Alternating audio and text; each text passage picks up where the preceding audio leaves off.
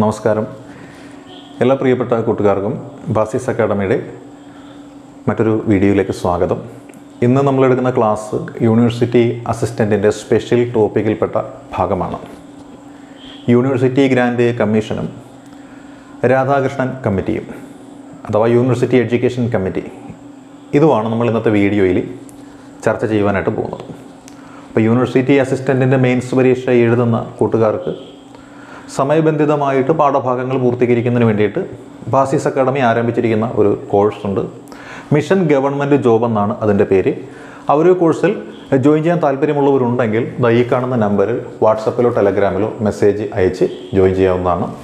9846183166 എന്ന നമ്പറിലേക്ക് ആ ഒരു കോഴ്സിലേക്ക് ജോയിൻ ചെയ്യാവുന്നതാണ്. കോഴ്സിൻ്റെ ഡ്യൂറേഷൻ 1 ഇയർ ആണ്, അതായത് 1 വർഷത്തേക്കാണ് ഈ ഒരു കോഴ്സ്. യൂണിവേഴ്സിറ്റി അസിസ്റ്റൻറ്റിൻ്റെ പരീക്ഷ കഴിഞ്ഞാലും ഇനി വരുന്ന പ്രധാനപ്പെട്ട മറ്റ് പരീക്ഷകൾക്ക് ഉപകാരപ്രദമാകുന്ന രീതിയിൽ സിലബസ് പൂർണ്ണമാക്കി ക്ലാസ്സുകൾ നൽകുന്ന ഒരു പഠന പദ്ധതിയാണ് ഇത്. നമ്മൾ കഴിഞ്ഞ 2 ക്ലാസ്സുകൾ ചെയ്തിരുന്നു. അതെന്ന് വെച്ചാൽ വിദ്യാഭ്യാസ കമ്മീഷനുകളും വിദ്യാഭ്യാസത്തിൻ്റെ വളർച്ചയുമായിരുന്നു നമ്മൾ ചെയ്തത്. എന്ന് വെച്ചാൽ കൃത്യമായി പറഞ്ഞു കഴിഞ്ഞാൽ എങ്ങനെ എന്ന് ചോദിച്ചാൽ നമുക്കറിയാം അല്ലേ, എങ്ങനെയായിരുന്നു വിദ്യാഭ്യാസത്തിൻ്റെ വളർച്ചയെപ്പറ്റി നമ്മൾ കാര്യങ്ങൾ മനസ്സിലാക്കിയത്. സ്വാതന്ത്ര്യത്തിന് മുൻപ് സ്വാതന്ത്ര്യത്തിന് മുൻപ് എങ്ങനെയായിരുന്നു വിദ്യാഭ്യാസം, അതായത് ബ്രിട്ടീഷുകാരുടെ ഭരണകാലത്ത് എങ്ങനെയായിരുന്നു എന്ന് വെച്ചാൽ ഇംഗ്ലീഷ് ഈസ്റ്റ് ഇന്ത്യ കമ്പനി ഭരിക്കുന്ന സമയത്ത് വിദ്യാഭ്യാസ നിലവാരം എങ്ങനെയായിരുന്നു, ആ വിദ്യാഭ്യാസത്തിൻ്റെ ഭാഗമായിട്ടുണ്ടായ പുരോഗതികൾ എന്തെല്ലാമായിരുന്നു.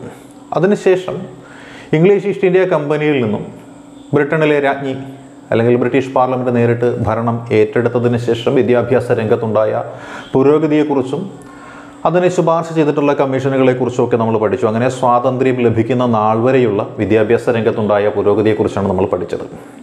ഇനി നമ്മൾ നോക്കുന്നത് സ്വാതന്ത്ര്യാനന്തര ഭാരതത്തിലെ വിദ്യാഭ്യാസ രംഗത്തുണ്ടായ പുരോഗതിയെ പറ്റിയാണ്. അപ്പോൾ അങ്ങനെയുള്ള പുരോഗതി നമ്മൾ ചർച്ച ചെയ്യുമ്പോൾ നമ്മൾ ആദ്യമായിട്ട് ഓർക്കേണ്ടുന്ന ഒരു കാര്യം അല്ലെങ്കിൽ മനസ്സിൽ വരുന്നൊരു കാര്യമുണ്ട്. അത് മറ്റൊന്നുമല്ല, 1948 കാലഘട്ടങ്ങളിൽ ഇന്ത്യ ഗവൺമെൻറ് നിയമിച്ച ഒരു കമ്മീഷനുണ്ട്. 1948 ഇന്ത്യ ഗവൺമെൻറ് നിയമിച്ച ഒരു കമ്മീഷനുണ്ട്. ആ കമ്മീഷൻ അതിൻ്റെ ചെയർമാനായിട്ട് നാളെ നമുക്കറിയാം ആരാണ്. അതിൻ്റെ ചെയർമാൻ്റെ പേരാണ് ഡോക്ടർ സർവേപ്പള്ളി രാധാകൃഷ്ണൻ ഡോക്ടർ സർവേപ്പള്ളി രാധാകൃഷ്ണൻ. അതുകൊണ്ട് നമ്മൾ ആ കമ്മീഷനെ വിളിക്കുന്ന പേര് രാധാകൃഷ്ണൻ കമ്മീഷൻ എന്നാണ്. ആരാണ് ഡോക്ടർ സർവേപ്പള്ളി രാധാകൃഷ്ണൻ നമുക്കറിയാം. നമ്മുടെ രാജ്യസഭയുടെ പിതാവ് എന്ന പേരിൽ അറിയപ്പെടുന്ന വ്യക്തി. കാരണം മറ്റൊന്നുമല്ല, 1952 മുതൽ 62 വരെയുള്ള കാലഘട്ടങ്ങളിൽ ഇന്ത്യയുടെ ഉപരാഷ്ട്രപതിയായിട്ട് രാജ്യസഭാ ചെയർമാൻ പദവി അലങ്കരിച്ച വ്യക്തിയാണ് അദ്ദേഹം. മാത്രമല്ല 1962 മുതൽ 67 വരെ ഇന്ത്യയുടെ 2ാമത്തെ രാഷ്ട്രപതിയായി സേവനമനുഷ്ഠിച്ച വ്യക്തിയുമാണ് ഇദ്ദേഹം. അതിനുമൊക്കെ പുറമെ നമുക്കറിയാം 1954 കാലഘട്ടങ്ങളിൽ നമ്മളുടെ രാജ്യത്തെ ഏറ്റവും പരമോന്നതമായ സിവിലിയൻ ബഹുമതി ഭാരതരത്നം ഏറ്റുവാങ്ങിയ വ്യക്തി അതുമാര് തന്നെയാണ്, ഡോക്ടർ എസ് രാധാകൃഷ്ണൻ തന്നെയാണ് രാജഗോപാലാചാര്യോടും CV രാമനോടുമൊപ്പം ആ ഒരു പുരസ്കാരം ഏറ്റുവാങ്ങിയ വ്യക്തിയും ഡോക്ടർ സർവേപ്പള്ളി രാധാകൃഷ്ണനാണ്. ഇദ്ദേഹത്തിൻ്റെ ജന്മദിനമാണ് വിദ്യാഭ്യാസ ദിനമായിട്ടല്ലേ നമുക്കറിയാം. അതാണ് അധ്യാപക ദിനമെന്ന രീതിയിൽ നമ്മൾ ആചരിക്കുന്നത്. വിദ്യാഭ്യാസത്തിൽ ഏറ്റവും പ്രാധാന്യമുള്ള ദിനം അല്ലെങ്കിൽ അധ്യാപക ദിനമായിട്ട് ആചരിക്കുന്നത്. വിദ്യാഭ്യാസ ദിനം നമുക്കറിയാം, അത് നമ്മുടെ മൗലാന അബുൽ കലാം ആസാദിൻ്റെ ദേശീയ വിദ്യാഭ്യാസ ദിനമായിട്ട് ആചരിക്കുന്നുണ്ട് നമുക്ക് അറിയാം. അതേത് ദിവസമാണ് എന്നൊരു ചോദ്യം നിങ്ങളോട് ഞാൻ ചോദിക്കുകയാണ് എന്നാണ് ദേശീയ വിദ്യാഭ്യാസ ദിനം ആചരിക്കുന്നത്. അധ്യാപക ദിനത്തിന് കാരണഭൂതനായ വ്യക്തി ഡോക്ടർ സർവേപ്പള്ളി രാധാകൃഷ്ണനാണ് നമുക്ക് അറിയാം. ഓക്കെ, അപ്പോൾ നമ്മൾ പറഞ്ഞത് ഇതാണ്. 1948 doctor S രാധാകൃഷ്ണനെ government of India, സ്വതന്ത്ര ഭാരതത്തിലെ ഗവൺമെൻറ് ഓഫ് ഇന്ത്യയും വിദ്യാഭ്യാസ വകുപ്പ് മന്ത്രിയുമായിരുന്ന ആരാണ് നമുക്കറിയാം, മൗലാന അബുൽ കലാം ആസാദ് സ്വതന്ത്ര ഭാരതത്തിലെ വിദ്യാഭ്യാസ മന്ത്രിയായിരുന്നു. അദ്ദേഹത്തിൻ്റെ ജന്മദിനമാണ് വിദ്യാഭ്യാസ ദിനമൊക്കെ ആയിട്ട് നമ്മൾ ആചരിക്കുന്നത്. ഇന്ത്യ വിൻസ് ഫ്രീഡം എന്ന് പറയുന്ന ഒരു കൃതി എഴുതിയ വ്യക്തി ഇദ്ദേഹമാണ്. ഇന്ത്യക്ക് സ്വാതന്ത്ര്യം കിട്ടുന്നതിന് മുൻപ് ഏറ്റവും കൂടുതൽ കാലം തുടർച്ചയായിട്ട് ഇന്ത്യൻ നാഷണൽ കോൺഗ്രസ് എന്ന സംഘടനയുടെ പ്രസിഡന്റ് പദവിയിലിരുന്ന അല്ലെങ്കിൽ അവരോധിക്കപ്പെട്ട വ്യക്തിയും ഈ പറയുന്ന മൗലാന അബുൽ കലാം ആസാദ് തന്നെയാണ്. അപ്പോൾ ഈ മൗലാന അബുൽ കലാം ആസാദ് ഡോക്ടർ എസ് രാധാകൃഷ്ണനോടൊരു അഭ്യർത്ഥന നടത്തുകയുണ്ടായി. ബ്രിട്ടീഷുകാരാണ് നാളിതുവരെ ഇന്ത്യയിലെ വിദ്യാഭ്യാസ പ്രക്രിയകളും വിദ്യാഭ്യാസ നയങ്ങളുമായി ബന്ധപ്പെട്ടുള്ള തീരുമാനങ്ങളെല്ലാം എടുത്തിട്ടുള്ളത്. എന്നാൽ സ്വാതന്ത്ര്യാനന്തരം ഇതിൻ്റെ പരിപൂർണമായ ഉത്തരവാദിത്വം ഇന്ത്യ ഗവൺമെൻറ്റിൽ നിക്ഷിപ്തമായിരിക്കുകയാണ്. അതുകൊണ്ട് ഇന്ത്യ ഗവൺമെൻറ്റിൻ്റെ ആ ഒരു ഉത്തരവാദിത്വമായിട്ട് മാറിയിരിക്കുകയാണ് ഉന്നത വിദ്യാഭ്യാസം. ഉന്നത വിദ്യാഭ്യാസം എന്ന് പറയുമ്പോൾ സർവകലാശാല വിദ്യാഭ്യാസമാണ്, കോളേജ് വിദ്യാഭ്യാസമാണ്. ആ കോളേജ് വിദ്യാഭ്യാസം അല്ലെങ്കിൽ ഉന്നത വിദ്യാഭ്യാസം എത്രത്തോളം കൂടുതൽ മാറ്റങ്ങൾക്ക് വിധേയമാകേണ്ടതുണ്ട് എന്നതിനെ സംബന്ധിച്ച് ആത്യന്തികമായി പഠിച്ചൊരു റിപ്പോർട്ട് സമർപ്പിക്കണമെന്ന് ഈ പറയുന്ന ഡോക്ടർ എസ് രാധാകൃഷ്ണനോട് മൗലാന അബുൽ കലാം ആസാദിൻ്റെ നേതൃത്വത്തിലുള്ള മാനവശേഷി വകുപ്പ് അല്ലെങ്കിൽ നമ്മുടെ വിദ്യാഭ്യാസ വകുപ്പ് ഇത് അഭ്യർത്ഥിച്ചു. അതിൻ്റെ ഭാഗമായിട്ട് വിദ്യാഭ്യാസ കമ്മീഷൻ, അതിനെ വിളിച്ച പേരായിരുന്നു ഏതായിരിക്കാം, നാഷണൽ എഡ്യൂക്കേഷൻ കമ്മീഷൻ, ആദ്യത്തെ അല്ലേ സ്വതന്ത്ര ഇന്ത്യയിലെ ആദ്യത്തെ വിദ്യാഭ്യാസ കമ്മീഷനായിരുന്നു. ഇതെന്താണ്, യൂണിവേഴ്സിറ്റി എഡ്യൂക്കേഷനെ കുറിച്ച് പഠിക്കാൻ വന്നതുകൊണ്ട് യൂണിവേഴ്സിറ്റി എഡ്യൂക്കേഷൻ കമ്മീഷൻ എന്ന പേരിൽ ഇതറിയപ്പെട്ടു അല്ലേ. യൂണിവേഴ്സിറ്റി എഡ്യൂക്കേഷൻ കമ്മീഷൻ എന്ന പേരിൽ അറിയപ്പെട്ട കമ്മീഷനാണ് ഡോക്ടർ എസ് രാധാകൃഷ്ണൻ കമ്മീഷൻ അല്ലേ. യൂണിവേഴ്സിറ്റി വിദ്യാഭ്യാസത്തെക്കുറിച്ച് പഠിക്കാനായിട്ട് വന്നതാണ് ഇദ്ദേഹം. അങ്ങനെ ഇദ്ദേഹം വന്നു. ഇദ്ദേഹം എന്താണ്, അതിൻ്റെ ചരിത്രം കൂടിയാണ് പഠിച്ച് മനസ്സിലാക്കിയത്. കാരണം ബ്രിട്ടീഷുകാരുടെ കാലത്തുണ്ടായിരുന്ന സർവകലാശാല സമ്പ്രദായവും ഇന്ത്യ ഗവൺമെൻറ്റിൻ്റെ കീഴിലുള്ള സർവകലാശാല സമ്പ്രദായം തമ്മിൽ എന്തെങ്കിലും മാറ്റം ഉണ്ടാക്കേണ്ടതുണ്ടോ, എങ്ങനെയുള്ള കാര്യങ്ങൾ നോക്കിയിരുന്നു. അപ്പോൾ അതിൻ്റെ ഭാഗമായിട്ട് ഇദ്ദേഹം പഠിച്ചപ്പോൾ ഇദ്ദേഹത്തിൻ്റെ മനസ്സിൽ ആദ്യമായിട്ട് വന്ന കാര്യം ഇതായിരുന്നു. അതായത് UGC എന്ന് പറയുന്ന ഒരു സ്ഥാപനമുണ്ട്. UGC, ആ UGC എന്ന് വെച്ചാൽ യൂണിവേഴ്സിറ്റി ഗ്രാൻഡ് കമ്മീഷനാണ്. യൂണിവേഴ്സിറ്റി ഗ്രാൻഡ് കമ്മീഷനാണ്. ഇന്ത്യയിൽ UGCയുടെ പ്രവർത്തനം നമുക്കറിയാം 1953 ഡിസംബർ മാസം 28-ാം തീയതിയാണ് അന്നത്തെ വിദ്യാഭ്യാസ മന്ത്രിയായിരുന്ന മൗലാന അബുൽ കലാം ആസാദ് ഉദ്ഘാടനം ചെയ്തത് എന്ന് നമുക്കറിയുള്ള കാര്യമാണ്. എന്നാൽ നമ്മുടെ ഇന്ത്യയിൽ UGC പ്രവർത്തനം ആരംഭിച്ചത് അതിനുമൊക്കെ 10 വർഷങ്ങൾക്ക് മുൻപാണ് എന്ന് നമുക്കറിയാം അല്ലേ. എന്ന് വെച്ച് കഴിഞ്ഞാൽ 1945 ബ്രിട്ടീഷുകാരുടെ കാലത്ത് ഇവിടെ UGC പ്രവർത്തിക്കുന്നുണ്ട്. ബ്രിട്ടീഷുകാരുടെ കാലത്ത് ഇവിടെ എന്തുണ്ട്, UGC ഉണ്ട് എന്നാണ് പറയുന്നത്. അതായത് അലിഗഡ്, അതുപോലെ തന്നെ ബനാറസ്, ഡൽഹി, ഈ 3 സർവകലാശാലകളും ഇതിനോട് അനുബന്ധിച്ചുള്ള കോളേജുകളും എങ്ങനെ പ്രവർത്തിക്കണം, ഏത് രീതിയിൽ പ്രവർത്തിക്കണം, അതിന് എന്താണ് ആവശ്യമായ ഫണ്ടിങ്, ആ ഫണ്ടിങ് എത്രത്തോളം കൊടുക്കേണ്ടതുണ്ട്, അവിടെ റിസർച്ച് സൗകര്യം എങ്ങനെയുണ്ട്, അവിടുത്തെ അധ്യാപന നിലവാരം എങ്ങനെയുണ്ട്, ഈ കോളേജുകളുടെ മൊത്തത്തിലുള്ള മൂല്യനിർണ്ണയ പ്രക്രിയകൾ എങ്ങനെയുണ്ട് എന്നീ കാര്യങ്ങൾ നോക്കിക്കൊണ്ടിരുന്ന ഒരു സമിതിയായിരുന്നു യൂണിവേഴ്സിറ്റി ഗ്രാൻഡ് കമ്മീഷൻ. അതായത് വെറും 3 സർവകലാശാലകൾക്ക് മാത്രമായിരുന്നു ആദ്യകാലത്ത് UGC ബാധകമായിട്ടുണ്ടായിരുന്നത് 45.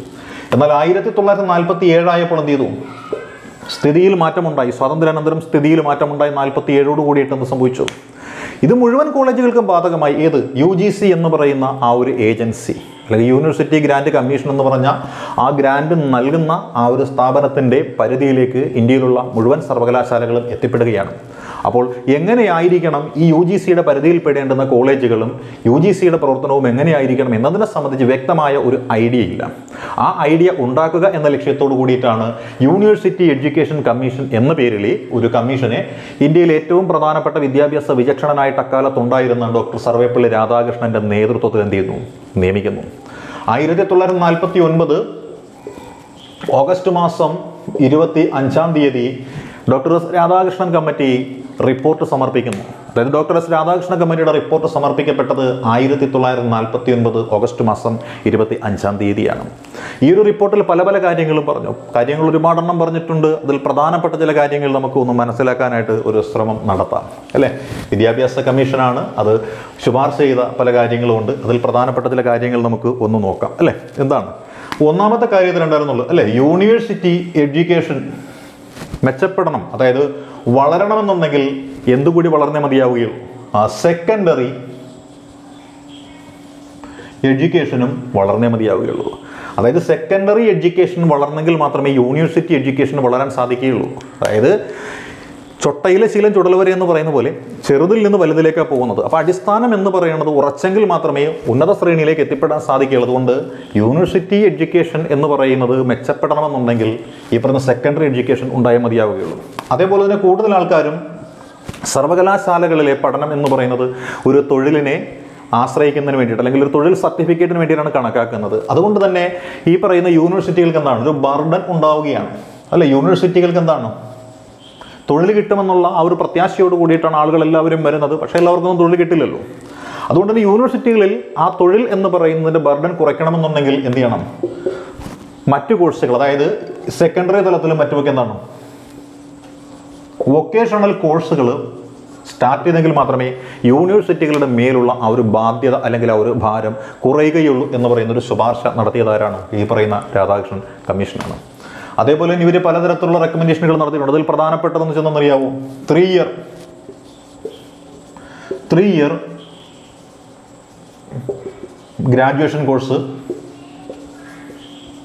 2 year post graduation course. അതായത് 3 വർഷത്തേക്ക് ഒരു ഗ്രാജുവേഷൻ കോഴ്സ് വേണം. 3 വർഷത്തേക്ക് ഗ്രാജുവേഷൻ കോഴ്സ്, അതേപോലെ 2 വർഷത്തേക്ക് എന്ത് ഒരു PG കോഴ്സും എന്ന് പറഞ്ഞൊരു ശുപാർശ ഇവർ മുന്നോട്ട് വയ്ക്കുകയാണ്. അതേപോലെ നാലാമത് മറ്റൊരു ശുപാർശ വെച്ചിരുന്നു. എന്തായിരിക്കാം? പറഞ്ഞത് മറ്റൊന്നുമല്ല, എന്തായിരിക്കാം? ആ ഫോർമൽ എഡ്യൂക്കേഷനോടൊപ്പം ഫോർമൽ എഡ്യൂക്കേഷനോടൊപ്പം എന്തും കൂടി കൊടുക്കണമെന്നാണ് പറയുന്നത്. ആ വൊക്കേഷണൽ എഡ്യൂക്കേഷൻ കൂടി കൊടുക്കണം. അതേ സാധാരണ വിദ്യാഭ്യാസത്തിനോട് കൂടി കൊടുക്കുമ്പോൾ എന്താണ്, ഏതെങ്കിലും ഒരു തൊഴിൽപരമായ കാര്യങ്ങൾ കൂടി പഠിക്കുന്ന തരത്തിലുള്ള വിദ്യാഭ്യാസം നൽകണമെന്നൊരു ശുപാർശ ഈ പറയുന്ന ഡോക്ടർ രാധാകൃഷ്ണൻ കമ്മീഷൻ മുന്നോട്ട് വയ്ക്കുന്നുണ്ട് അല്ലേ. പിന്നെയും ഇവർ ഒരുപാട് തരത്തിലുള്ള ശുപാർശകൾ മുന്നോട്ട് വെച്ചിട്ടുണ്ട്. അതായത് ടെക്നിക്കൽ എഡ്യൂക്കേഷണൽ ഇൻസ്റ്റിറ്റ്യൂഷൻസ് ആരംഭിക്കണം. അതായത് സാങ്കേതിക വിദ്യ, ഇപ്പം നമുക്കറിയാം ലിറ്റററി കോഴ്സുകൾ, അതായത് ആർട്സ് വിഷയങ്ങൾ പഠിപ്പിക്കുന്ന സ്ഥാപനങ്ങളുണ്ട്. അതേപോലെ സയൻറ്റിഫിക് വിഷയങ്ങൾ, സയൻസ് വിഷയങ്ങൾ പഠിപ്പിക്കുന്ന സ്ഥാപനങ്ങളുണ്ട്. അതേപോലെ ടെക്നിക്കലായിട്ടുള്ള എഡ്യൂക്കേഷനും കൂടി കൊടുക്കേണ്ടതാണ് എന്ന രീതിയിലൊരു ശുപാർശ ഈ പറയുന്ന രാധാകൃഷ്ണൻ കമ്മീഷൻ മുന്നോട്ട് വയ്ക്കുന്നുണ്ട്. അതേപോലെ മറ്റു കാര്യങ്ങളും കൂടി ഇവർ ചെയ്തു. അതിലെന്തൊക്കെയാണ് അടുത്തതെന്ന് നോക്കാം നമുക്ക്. അടുത്ത കാര്യം മറ്റൊന്നുമല്ല, ഈ പറയുന്ന ഏതെങ്കിലും ഒരു കോളേജ്, ആ കോളേജിന് എന്ത് ചെയ്യുന്നു? യൂണിവേഴ്സിറ്റി റെക്കഗ്നൈസ് ചെയ്യും അല്ല. യൂണിവേഴ്സിറ്റി കോളേജിന് എന്താണ്? റെക്കഗ്നിഷൻ കൊടുക്കും. കോളേജിന് റെക്കഗ്നിഷൻ ആരാ കൊടുക്കുന്നത്? ആ യൂണിവേഴ്സിറ്റി കൊടുക്കുമ്പോൾ ആ യൂണിവേഴ്സിറ്റി കൊടുക്കുന്ന റെക്കഗ്നിഷൻ എന്തിനെ അടിസ്ഥാനപ്പെടുത്തിയിട്ടാവണം? അവിടെ പഠിക്കുന്ന സ്റ്റുഡൻസിനെ എത്രത്തോളം അടിസ്ഥാന സൗകര്യങ്ങൾ കൊടുക്കുവാനായിട്ട് ആ ഒരു കോളേജിന് സാധിക്കുന്നുണ്ട് എന്നതിനെ അടിസ്ഥാനപ്പെടുത്തിയിട്ട് വേണം ഓരോ കോളേജുകൾക്കും അംഗീകാരം കൊടുക്കേണ്ടത് എന്ന രീതിയിൽ ഒരു ശുപാർശ മുന്നോട്ട് വയ്ക്കുകയാണ്. അതായത് ഈ പഠിക്കുന്ന വിദ്യാർത്ഥികൾക്ക് അടിസ്ഥാനപരമായ എല്ലാ സൗകര്യങ്ങളും ലഭ്യമാക്കുന്നതിന് ആ കോളേജിനെ കഴിയുമോ ഇല്ലയോ എന്നതിനെക്കുറിച്ചുകൂടി ഒരു പഠനം നടത്തിയ ആളാണ് ആര്? ഈ രാധാകൃഷ്ണൻ കമ്മീഷൻ, നമുക്കറിയാം അല്ലേ. പിന്നെ ഇവർ മുന്നോട്ട് വെച്ച അടുത്ത ശുപാർശ എന്ന് പറയുന്നത് എന്താണെന്നറിയാവോ? അടുത്ത ശുപാർശ മറ്റൊന്നുമായിരുന്നില്ല. അടുത്തത് പറഞ്ഞ കാര്യം എന്തായിരിക്കാം? ഈ പറയുന്ന ഇൻഡസ്ട്രിയൽ ട്രെയിനിങ്.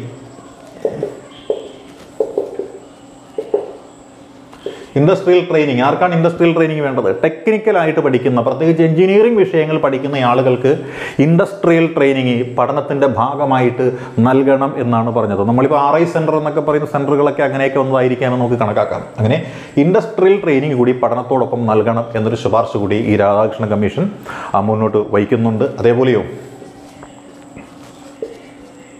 അല്ലേ, ഈ എഞ്ചിനീയറിങ്ങിന് പഠിക്കുന്ന ആളുകൾ പലതരത്തിലുള്ള എഞ്ചിനീയറിംഗ് വിഷയങ്ങൾ കാണും. അതിലെല്ലാ വിഷയങ്ങൾക്കും ഏകദേശം ഫസ്റ്റ് ഇയറിൽ എന്തായിരിക്കണം? Same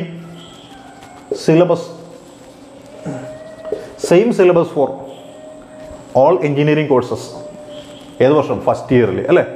same syllabus for all engineering courses, അതാണ് പറഞ്ഞത്. അതായത് എല്ലാ വർഷവും, അല്ലെങ്കിൽ ഈ അഡ്മിഷൻ എടുത്ത് വരുന്ന ആൾക്കാരുണ്ടല്ലോ ഫസ്റ്റ് ഇയറിൽ, ആ ഫസ്റ്റ് ഇയറുകാർക്ക് എല്ലാവർക്കും പൊതുവായിട്ട് ഒരേ കാര്യങ്ങൾ തന്നെ ആയിരിക്കുമെന്നാണ് പറയുന്നത്.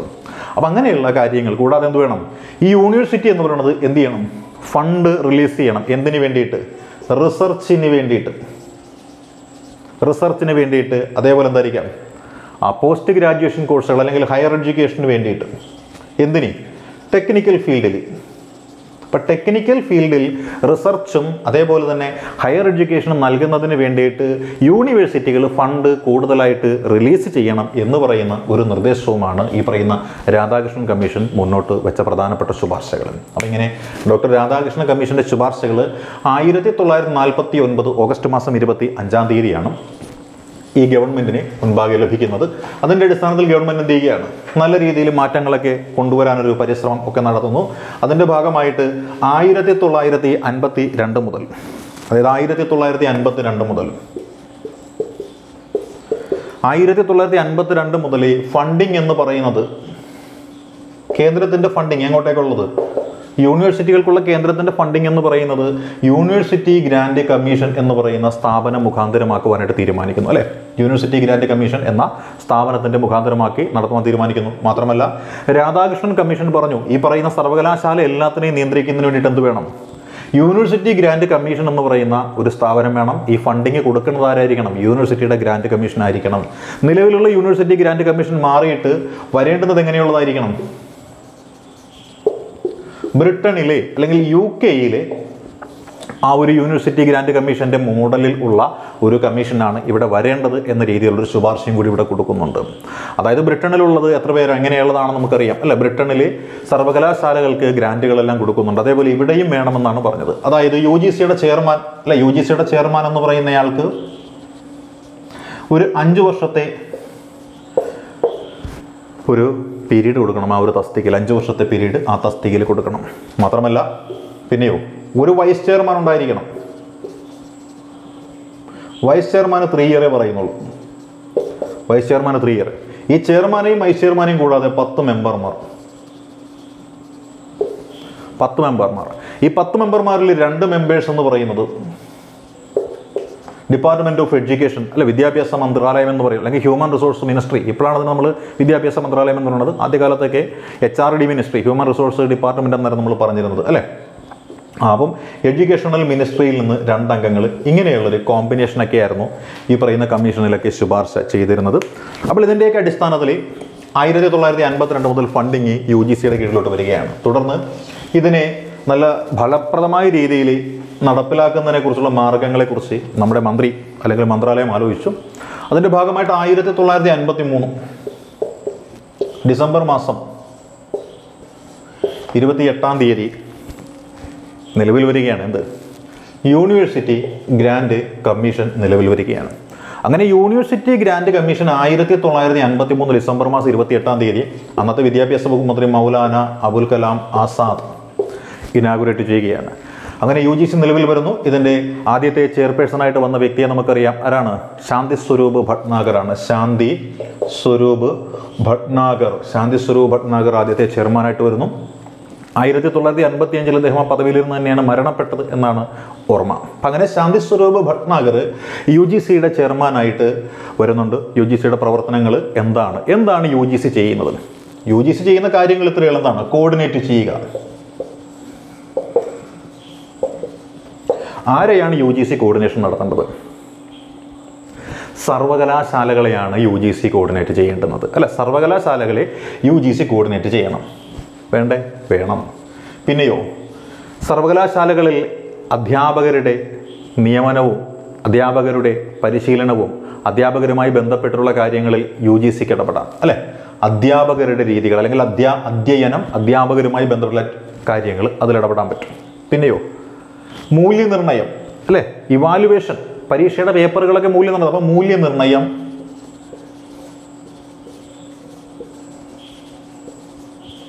മൂല്യനിർണ്ണയത്തിൽ ഇടപെടാം. അധ്യാപനം, മൂല്യനിർണ്ണയം, കോർഡിനേഷൻ. കൂടാതെയോ ഇവിടുത്തെ റിസർച്ച് അനുബന്ധമായിട്ടുള്ള കാര്യങ്ങളുണ്ടല്ലോ,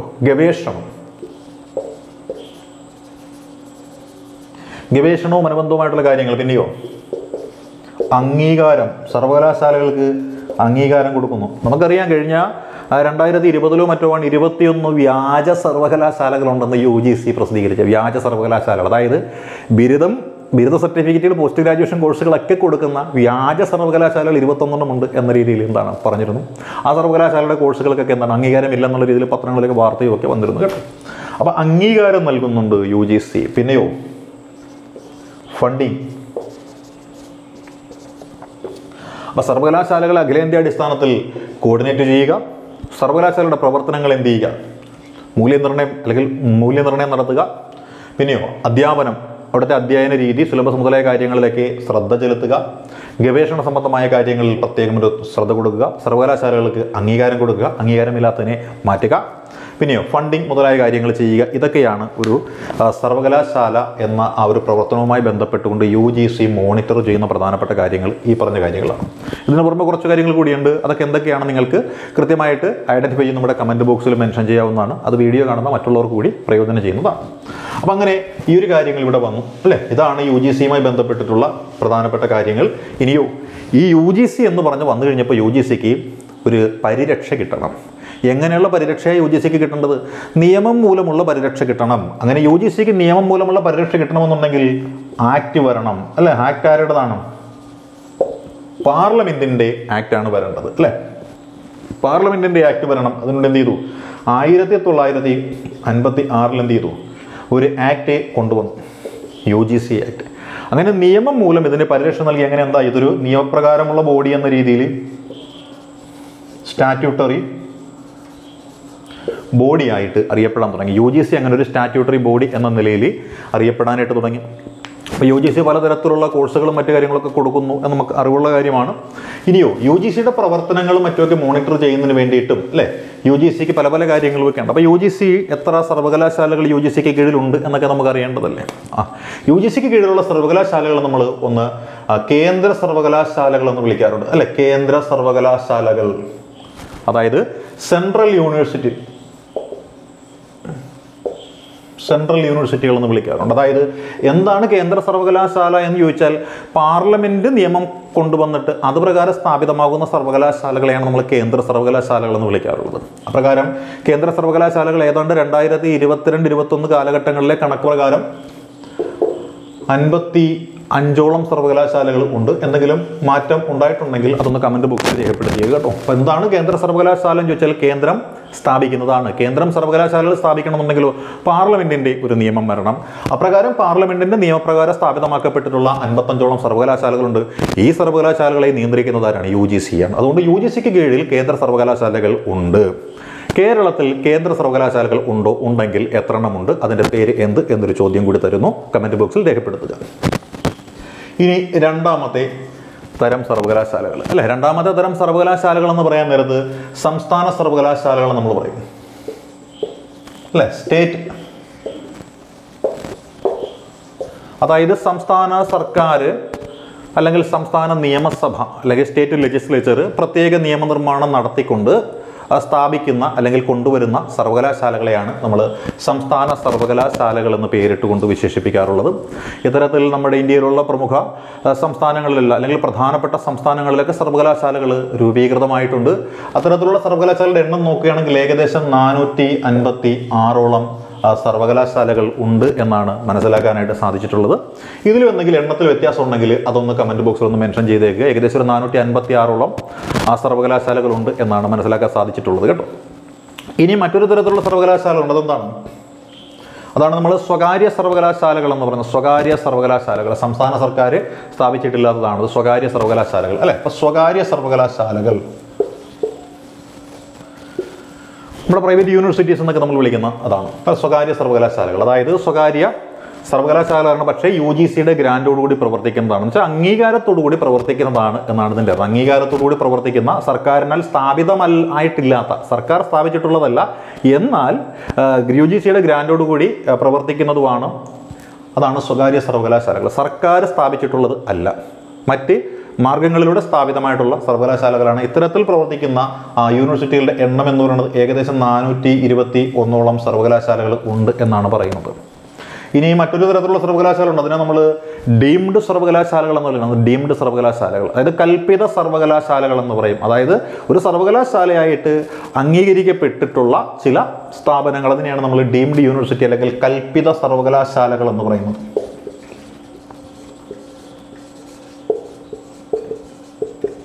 ഈ കൽപ്പിത സർവകലാശാലകളുടെ എണ്ണം ഏകദേശം 50ഓളം ഉണ്ട് എന്നാണ് മനസ്സിലാക്കാൻ സാധിച്ചിട്ടുള്ളത്. ഏകദേശം 50ഓളം കൽപ്പിത സർവകലാശാലകളും ഉണ്ട് എന്നുള്ളതാണ് നമ്മൾ മനസ്സിലാക്കേണ്ടുന്ന കാര്യം എന്ന് പറയുന്നത്. അപ്പോൾ നമ്മൾ പറഞ്ഞ കാര്യങ്ങൾ, സർവകലാശാലകൾ എത്ര തരത്തിലുണ്ട്, ഏതൊക്കെ തരത്തിലുള്ള സർവകലാശാലകൾക്ക് UGCയിൽ നിന്ന് ഗ്രാൻഡ് കിട്ടിക്കൊണ്ടിരിക്കുന്നു എന്നീ ഇത്യാദി കാര്യങ്ങളൊക്കെയാണ് നമ്മൾ പറഞ്ഞിരിക്കുന്നത് കേട്ടോ. ഇനി നമുക്ക് നോക്കാം എന്തൊക്കെയാണ് ഇതുമായി ബന്ധപ്പെട്ടുണ്ട്. UGCയുമായി ബന്ധപ്പെട്ടിട്ട് നമ്മൾ നോക്കിയ ഒരു അന്തർ സർവകലാശാല എന്ന് പറയുന്ന ആദ്യമായിട്ട് വരുന്നുണ്ട് കേട്ടോ. അതാണ് ന്യൂക്ലിയസ് സയൻസ് സെന്റർ എന്ന് പറഞ്ഞാൽ, ന്യൂക്ലിയസ് അല്ലെങ്കിൽ സയൻസ് ന്യൂക്ലിയസ് സെന്റർ എന്ന പേരിൽ 1984 ഒരു അന്തർ സർവകലാശാല വരുന്നുണ്ട്.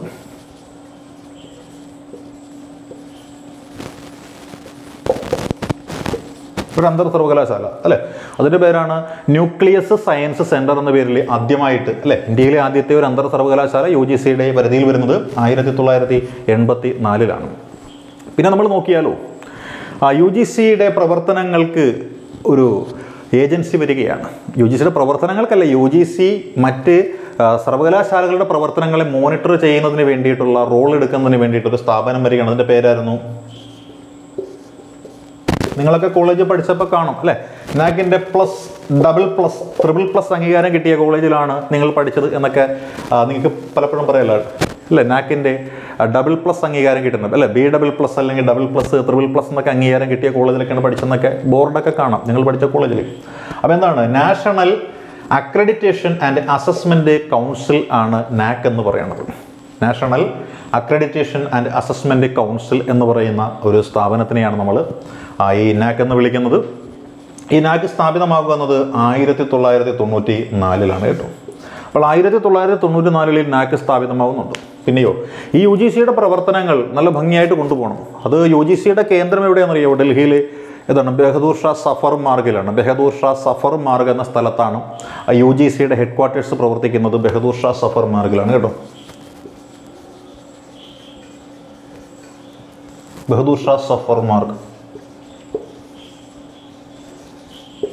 ബഹദൂർ ഷാ സഫർ മാർഗിലാണ് UGCയുടെ ആസ്ഥാനം പ്രവർത്തിക്കുന്നത്. അതുകൂടി ഓർത്തേക്കുക. കൂടാതെ UGCക്ക് വേണ്ടിയിട്ട് UGCയുടെ പ്രവർത്തനങ്ങൾ ചെയ്യുന്നതിന് വേണ്ടിയിട്ട് 1994-95 കാലഘട്ടങ്ങളിൽ റീജിയണൽ സെൻറ്റേഴ്സ് കേട്ടോ, റീജിയണൽ സെൻറ്റേഴ്സ് 1994-95 കാലഘട്ടങ്ങളിൽ റീജിയണൽ സെൻറ്റേഴ്സ് സ്ഥാപിതമായിട്ടുണ്ട്. അതെവിടേക്കാണെന്ന് ചോദിച്ചാൽ ഓർമ്മ വരുന്നത് നമുക്ക് പഠിക്കാം. 6 എണ്ണം ഉണ്ട് കേട്ടോ. 6 യൂണിറ്റുകളാണ്. ഒന്ന് ബാംഗ്ലൂരിൽ അല്ലേ, ബാംഗ്ലൂർ. 2 എവിടെയാണ്? ഹൈദരാബാദ് ഉണ്ട്.